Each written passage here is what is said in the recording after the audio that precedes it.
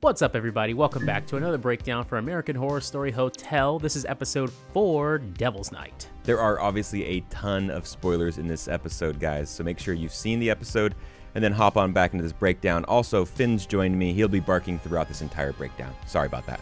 Talk it out, babble on, battle for your life, babble on. Now, before we get into episode 4, Greg, I think we got to give a little shout out to someone that hit us up on Twitter regarding something that I said during our episode 3 breakdown. At Exploding Stove says, watching your American Horror Story Season 5 Episode 3 video, the Art Deco decoration on the elevator door is the Conquistador Cortez, like the hotel. Now, Greg, I don't know why I tried to pull it into a little hint for Roanoke. It sounded, you should have told me that it sounded a little far-fetched at the time. Yeah, but my mascot was a conquistador for my high school. I should have said something. I'm sorry. Yeah, which makes sense, right? I guess it's Hernando Cortez. Hernan Cortez was a Spanish conquistador. And I guess it makes sense logistically and like location, geographically, that the influence would be in Southern California region, Los Angeles specifically. After I think they kind of conquered parts of like Mexico and all that. So I wanted to make it seem like it was a Roanoke hint, but that's just me being a nerdy AHS fan, I think. All good. And again, as we mentioned earlier this season, the Hotel Cortez was inspired by Cecil Hotel in Los Angeles, which is allegedly a haunted place due to its really high rate of deaths and violence inside that hotel. So don't stay at scary hotels. Nope. All right, now let's dive into this episode, Devil's Night. Now, Devil's Night is actually the night prior to Halloween, October 30th. It was also called like Mischief Night in America, especially in Philly during the time period, as well as in I think it was the 70s all the way up to the 90s, where it was mostly associated with vandalism and crime, mostly in Detroit, Michigan. And it wasn't until very later on they tried to change it to Angel's Night. Okay. Yeah, whenever I think of Devil's Night, I always think back to that movie in the 90s, The Crow, in 1994. One of my favorite movies growing up, starring, of course, Brandon Lee. Rest in peace, Brandon Lee. But the whole thing kind of takes place around the days around Halloween and Devil's Night, and the destruction, the mayhem, the arson, and that movie is extremely dark. I suggest watching it, though. It's a good watch. It's good action, and Brandon Lee's badass as hell. But yeah, Devil's Night, there's AHS loves to have these episodes, not only that like take place during Halloween, the events surrounding Halloween. It's such obviously a perfect thing for American Horror Story, but also a lot of them do air around because Halloween. the show comes on in the fall. Yeah. We sometimes get a show that will air on Halloween night itself, as we've seen in the past. So it's always a fun pastime to kind of have American Horror Story coincide with Halloween. The episode opens with Richard Ramirez, the Night Stalker, showing up at the Hotel Cortez. He signs into the guest book and then heads straight on upstairs for some fun. Devil's Night. I have a standing reservation. Now, the real Richard Ramirez, of course, died in 2013 on death row.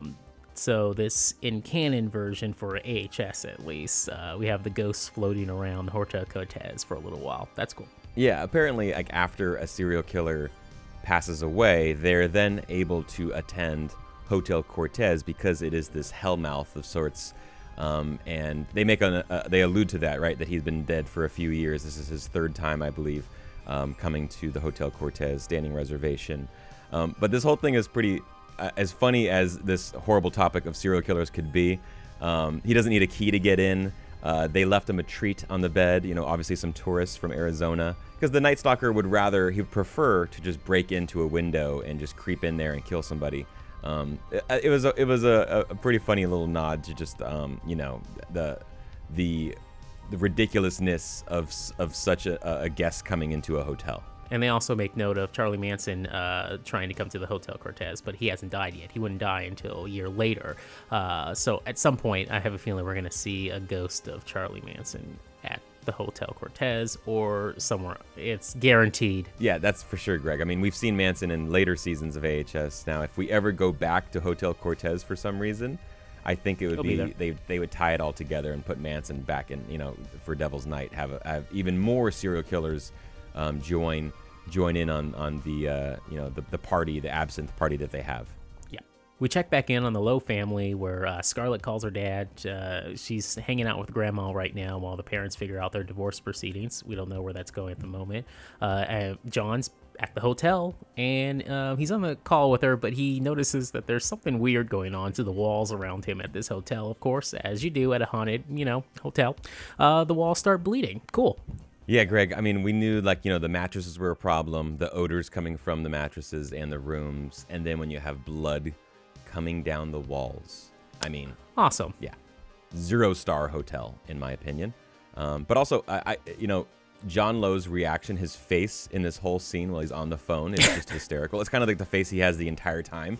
He's just kind of in a daze and like just like staring off into something else and not really listening to his daughter. That's just normal John Lowe, which is nothing but this. So where is the blood coming from? Well, just go right upstairs and Miss Evers will probably be nearby. I mean, she's cleaning up the blood throughout the Hotel Cortez. And this brings us to a fun little flashback. Well, not so fun, let's be honest. A flashback of Los Angeles in 1925. And we learn about, you know, kind of what happened to her and some context into how she got to the hotel and what she's been dealing with and all that kind of stuff. Now, her son, Albert, was trick-or-treating with her, and then she loses him, and he's abducted. Eerily, this completely lines up with pretty much what John Lowe and Alex Lowe have gone through with Holden, right? So they have this, they kind of can connect in this one area of their lives where they understand exactly what each other are going through. The only problem here is that Miss Evers, this happened, you know, 100 years ago. No, not quite 100 years ago, but 80 years ago, something like that. So, you know, there's a discrepancy on how the hell is he talking to this person who should be long dead. And we find later on that he links the two and he thinks like, wow, this is some supernatural stuff going on, but he's still not completely sold on that thing. Now, since most of this episode takes place on Halloween, we obviously get a nod, a callback to the classic John Carpenter film Halloween, as we get a cool little POV shot for a moment. We didn't miss that. And speaking of Albert, it turns out sadly that he was connected to the chicken coop murders of that time period, the real life chicken coop murders. They were the Wineville chicken coop murders. They were a series of child abductions and murders that took place in California in the mid-1920s. Gordon Stewart Northcott was arrested and convicted of the murders of over 20 children. The case was also the basis of that 2008 Clint Eastwood film, The Changeling, with, I think it was Angelina Jolie. Also, Dennis O'Hare is in that movie. Oh, never seen it. Damn. You're becoming agitated. Apparently, in real life, the county, the city of Wineville actually did change its name, just as we hear in this episode as well. Wineville changed its name to Miraloma on November 1st, 1930, because of the negative publicity surrounding the murders. The new cities of Eastvale and Drupa Valley took different parts of the area of Miraloma in 2010 and 2011. So such a horrific thing happened to this small town that it became so closely associated with the town itself, right? So people were trying to kind of you know, get away from the past and kind of you know, kind of keep it hidden. They never were sure exactly how many children there were. That is a terrible story. Now, back with Alex Lowe, she has kidnapped, or not even kidnapped, I guess you can't say kidnapped. She takes her son, Holden, back home with her. Now, it's not exactly Holden anymore, and we get a shot early of the dog barking at her. Who was it, Jasper? The dog's barking at Holden. Very good boy. And so they put it away. Yep, good boy. And they put it away in the bathroom. And I knew right then and there, uh-oh, this isn't a good sign. So then afterwards, Alex talks to Holden, and uh-oh. Yeah, you know what, Greg? Like, I've sat through a lot of violence and murder on this show, but as soon as this happened, as a new puppy owner, this just threw me off. I couldn't. It was hard to watch. It's a show. I mean, Jasper didn't do anything wrong. Jasper was just a little excited. You know, he was obviously on high alert because a vampire just walked in the house. He knows what's up, right? Yes. And then all of a sudden, poor guy gets just thrown in the bathroom, put on timeout, and then he gets eaten. Holden! What is wrong with you? Holden said he was hungry. Oh. He said, "Mommy, Greg I'm co-signs hungry." on this. Greg, No. Greg's okay Hey. with this type. No. Greg's okay with this? No. Let me ask you this: does Jasper survive the encounter? Did he get turned into a vampire dog, or is he just dead?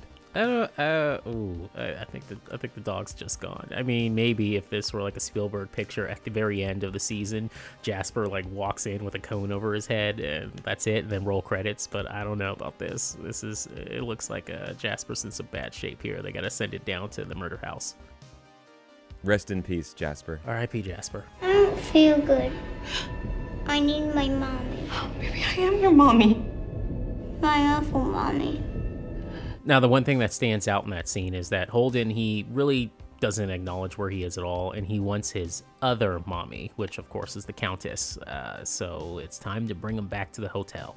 Yeah, I'm not entirely sure if, like, his brain is wiped completely, or if he just lacks the kind of emotional attachment to The virus? Yeah, like maybe it just kind of like completely turns off all attachment that he had in life prior to this, right? So maybe he recognizes his Alex as his first mom, or he recognizes the house and even the dog, but he doesn't really have any feelings towards it. You know, he's just kind of neutral about all that. So, you know, it's not really clear if he does know what's going on, but clearly all he wants is the Countess, his actual new mom. And when Alex does take Holden back to the hotel, he immediately jumps into his box, his own coffin, and goes back to bed because it's daytime. That's what you do as a vampire.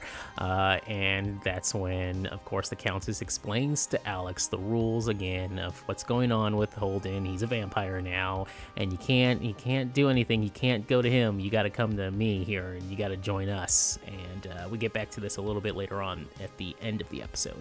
You know what I liked about this part, and I liked about how the show uses, I like how she calls it a blood disease or a virus, I believe, and doesn't say like he's a straight up vampire. I like that they explain it and say like it's this ancient blood virus, and he's gone and he's never coming back. But you can join him if you wish, and if he's your one true love, and you have this attachment to him, then I mean obviously that's the route that you want to take in order to get with him. But I like that they don't say straight up. Like a lot of shows, a lot of movies will just be like, he's a vampire. And I kind of like the idea of like not saying... They took that out of the script. Yeah, not saying the name vampire and just kind of using it as a kind of the elusive, this ancient like virus that happens that kind of takes over your blood and you become a whole new entity. I do want to shout out some of the set decoration. We've talked briefly about this in the beginning of our breakdowns, but the Countess's penthouse vibe is just super dope, right? It's like super comfy, looks great. And if you look on the walls, I noticed this more this episode, just how the framing of the shots and everything, but the neon lights on both sides of the walls, I looked this up. One is, quote, "You are not an artist, you just have big emotions." That's a fun one. And the other one is, "Why aren't we having sex right now?" Fitting for the Countess, who just likes to devour a bunch of subjects and have sex with them and then just kill them or turn them into vampires. But both of those are done by a British artist named Tracy Emin. I hope I'm pronouncing that correct. I'm probably not. But I just thought it was a really cool vibe to create in a timeless, it feels kind of like 80s, 90s, but also a very timeless setting for someone who lives forever, It's a little bit, they're trying to go for a little bit, maybe I'm assuming a little bit of Lost Boys with that R.I.P. Schumacher, a little bit of that 80s neon flash to it. Want to be soldier? Ginger ale? Back to the Hotel Cortez, and John's at the bar with Liz. Liz says, "Here's your ginger ale," and John says, "Nah, I want a double martini." Okay. All right, he's drinking again. He's drinking again, that's right. And this is when things are going to get weird for John, because let's say he hasn't had a drink since Holden's disappearance, right? Which is in 2010. It's been 5-6+ years of him being dry. Ooh. And he's asking for a double martini. I mean, he's going to get messed up off that. If I don't drink a beer in a week and I have one, then I'm floating. So I can only imagine what he's going to do. Plus, he's in these hotel... He's already in the Hotel Cortez. What are you doing getting a little intoxicated? I mean, it's going to get really weird for you, John. It doesn't take long for things to get weird, because sitting right next to him is Aileen Wuornos, played by the incredible Lily Rabe. Do I know you? I know. You ever picked up a hooker along I-95 in Florida? Now, the funny thing here to remember is, right, it's right around Halloween. So John doesn't know, you know, he doesn't believe that this would actually be the real Aileen Wuornos because everyone's dressing up, right? Yeah. So, like, he's like, nice costume. This is great. This is cool. But, like, Aileen is like, no. I'm actually Aileen Wuornos. Sure. Like, I'm sure, the actual sure serial killer from Florida who, like, you know, worked as a sex worker and then killed, like, 7 men in Florida, I believe, all within, like, 1 year in the late 80s, early 90s. She was executed by lethal injection in October of 2002, and she was just the 10th woman in the U.S. and the second in Florida to be executed since the 1976 United States Supreme Court decision restoring capital punishment. Obviously, if you've seen the movie Monster, Charlize Theron does an incredible job as Aileen Wuornos in that film. Wins an Academy Award. But also Lily Rabe literally, can I say, kills it? She kills it in this role. Now from there, Aileen and John get into a little scruffle, which leads to like a game of who's got the handcuffs on who. He's locked up, and then he knocks over Aileen, sends her to the bathroom, locks her up with handcuffs, and he goes downstairs to try to call the police to let them know what's going on. But then Liz quickly tells him, "No, this is Devil's Night. None of this is gonna work, and these are ghosts." And oh, guess what? You're invited as well to March's Devil's Night soiree. And here's when we get another look at the guest list of who else is going to be at that party for Devil's Night. So you get the Zodiac in there, Jeffrey Dahmer, John Wayne Gacy, Richard Ramirez, Aileen Wuornos, all hosted by James March, the top end of serial killers, the master of serial killers, as they say. You know what's weird about that is you can probably go into any hotel, LA hotel, or maybe in New York too, if you look at their guest list. They may also put those crazy names on there. You may see like a Jeffrey Dahmer or Aileen Wuornos on the guest list just to hide the celebrity or someone who's staying there. So it's a little nod to also that too, because you could probably on Halloween go to any hotel, maybe in Hollywood or in New York, and you'll see those names on there as well. Greg, that is wild for a celebrity to use a serial killer as an alias. It would not shock me one bit if they do that. Nope, which celebrity would most likely do that? Like Marilyn Manson? Logan Paul. Or, Logan Paul would do that. Yeah, Logan something Paul like would that. do that. I'm not saying, I mean YouTube celebrities, probably. So John goes back to the room to check in on Aileen, and of course she's missing. She's completely gone. She got out of the handcuffs, and he's like, what the hell? Course. But, good news is that he has a tuxedo waiting for him and the invitation, so he's like, what the hell? Might as well go check out this party. And then he goes up to room 78 for dinner. And guess what? March has a room full of serial killers hanging out together. Hey, John. Hey, listen, I want to apologize for what happened, man. And John Lowe I don't think he still doesn't believe what he sees. He thinks, it's just kind of a Halloween party. Obviously, people dress up as various serial killers on Halloween. And he has no reason to believe, I mean, how could he? They're all deceased serial killers. Yeah. Why would he think that they're actually real people? So he kind of sits down, against his own will. They all take their seats. And then we get a fun little introduction. Everyone does their own little, like, introduction on who they are. And you get glimpses into, like, the backstory of some of these sadistic serial killers. Now, right before that, remember, John had already his double martini, and so to go with that, March starts it off with cheersing to absinthe. So again, good luck, John, if this is like pure absinthe. This isn't that fake stuff. So now he's in that chair, just in a different world, in a different dimension at this point, as they start doing like a roll call of all the serial killers who's joined March for this soiree. So we already know Aileen Wuornos is there. We also get John Wayne Gacy, played by the great John Carroll Lynch, who also played Twisty the Clown. Shout out to Pogo. Then we also get Jeffrey Dahmer. And John recognizes, obviously, Richard Ramirez, the Night Stalker himself, played by a different actor than who we see in 1984, obviously. A literal death watch. There are over 40 souls here. We all take turns. But then we also get the Zodiac Killer in his black mask, hiding his identity. walks in a little bit late. So you get this round table of serial killers that John comes face to face with, and he acts like he's gonna like take them all in, and they're all gonna go in cuffs with him, and he's gonna like, you know, he's a cop and he knows like the good thing to do, but he soon it becomes apparent that he has like no pull or no weight in this room. He can't do anything. What is this? Some kind of Halloween trick? What are you, actors? I invited you here tonight to help you, John. They bring in a treat or something special for Jeffrey Dahmer, who he's got his drill, and even prior to him using the drill, I think John tries to shoot him. Actually, he does shoot him, and again, Dahmer tells him the rules here. It's like, I'm dead, I'm a ghost, nothing's gonna work here. And then so at this point, John, he has no idea what's going on, he doesn't know what to believe, and then that's just where the fun really starts to kick in.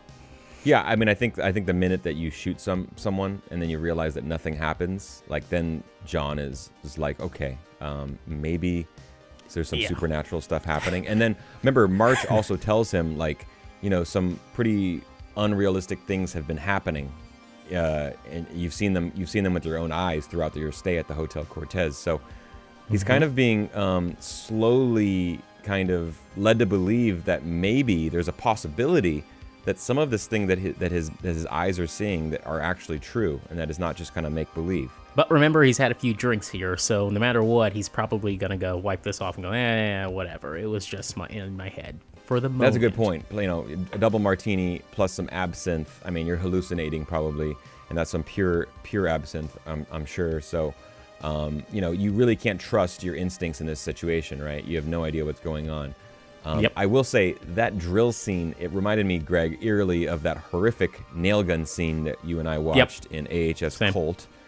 This one might have been, I don't even know, it's worse. They're both horrible. It's like a Hannibal Lecter kind of call-out vibe I got from that. Red Dragon crap. Ugh. Totally. Like drills a hole into his head and then pours acid into his brain. Yeah. Okay. Ugh. He's not dead. He's the undead. I made him a zombie when I poured the acid in his brain. Now, March calls them the Mount Rushmore of murder. And so he's been advising them and coaching them for years. I know they wanted to shoot this, but they probably didn't have enough time to do a montage of him like in different time periods talking to each of them, like some kind of like a Disney sports movie, like Matthew McConaughey's the coach, one of those things, or anything down the line for either like Denzel Washington. He's just like coaching them through their murders. I know they wanted to shoot that, but they didn't have time. Yeah, that'd be a little bit dark to go through to each one of their backstories and show March just coaching them on. Now, at one point, Aileen and Ricky, a.k.a. Richard Ramirez, they turn on some music and they dance to Sweet Jane. That is an homage to, if you've seen Natural Born Killers, which came out in 1994. That's a very gruesome movie. Yes, it is. But they kind of dance along to that song in that film as well. So a nice little homage to that movie. Now these two serial killers actually in real life, they share the same birthday, February 29th, which is a very eerie coincidence right there. But you know, everyone at this point in the episode, they're just kind of having literally a party, as we mentioned. And John is kind of just in a daze, just watching everything happen. And can you imagine if you just like you saw all this going on in a room and you're completely helpless? Like, there's John Wayne Gacy as a clown. What is happening here? I would have been out cold at that point. Yeah, and then we see, you know, Sally, you know, kind of talking with this businessman who's traveling to L.A. for on a business trip, and she brings him up to the room, and they all basically kind of just do a human sacrifice, and they all just kill him together. And at this point, this is when kind of reality, the lines of reality is kind of blurred, right? Because then we see John kind of wake up, or he sees flash forwards to Sally just waking him up in an empty room that has looked like it's been deserted for years, decades even. And she says, you know, of course, oh, have you been drinking tonight? And you're led to believe that, hey, maybe this is all fake. Maybe it's all made up. Maybe it's all in his head. But nope. Now, with the whole thing with Sally going to the Devil's Night party is when she dropped off that guy, she did note that this gives her another year of basically being unbothered at the hotel, whatever that means. But she's now got a full clear year, so as long as she keeps giving them bodies on Devil's Night, apparently. Yeah, that's a good call. I mean, it makes sense because we see that she kind of roams. She kind of comes in and out of the different rooms and pops into the, you know, and she seems like she doesn't have like that much, she's not like overly powerful compared to some of the other ghosts in the hotel, but they kind of leave her alone. And now we kind of know why, right? She's really good at kind of seducing and recruiting all of these sacrifices, all these fresh blood for all these different, you know, spirits throughout the hotel. So obviously she made an arrangement with March at some point that says, hey, I'll keep on doing this and I'll be loyal to you and you just kind of let me be and let me do my own thing. One last thing about that Devil's Night party, John Wayne Gacy jokes about Johnny Depp loving his work. And in real life, Johnny Depp does in fact own a painting by John Wayne Gacy. Okay.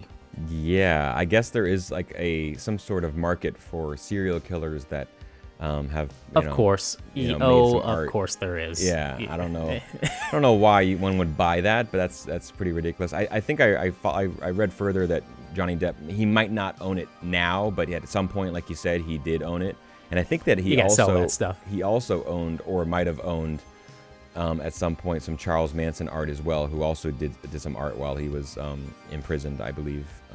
But yeah, just like an eerie, what a weird and eerie thing to have like hanging in your collection. And to close things out, in the final scene, we get Alex and the Countess, where the Countess manages to convince Alex about the, you know, what it's going to take to get back Holden, and she convinces her to turn her into a vampire. It happens, and we have a scene literally where the cameras go upside down, you know, to represent, you know, Alex's life is officially turning upside down now, and also as well, since they're upside down and they're on the ceiling, and she's a vampire, then bats, and I'm just gonna go with that because, of course, you know, my favorite TV show right now, and we could just play out to that. I like that. No, I like that. I'm going to walk home. Why the hell would you do that? Why would you walk home when you could turn into a bat? Bat! All right, guys, that'll do it for us this week. We, of course, will be back next week for episode 5 of American Horror Story Hotel. It is called Room Service. We'll see you then. Bye-bye, everybody. Take care.